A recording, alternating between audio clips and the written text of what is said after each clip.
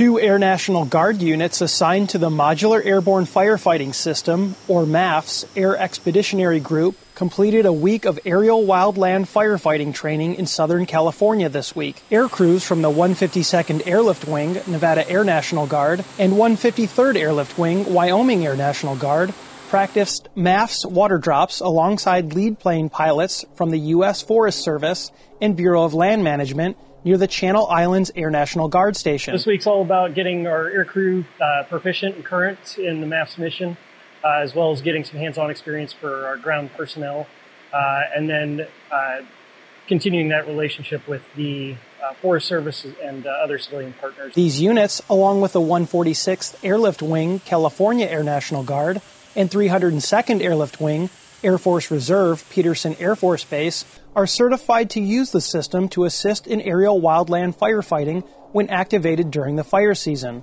Military assets are activated when civilian assets are fully committed. The MAFFS program, created by Congress in the early 1970s, is a joint effort between the U.S. Forest Service and the Department of Defense. For the 152nd Airlift Wing Public Affairs, I'm Master Sergeant Garrett Wake.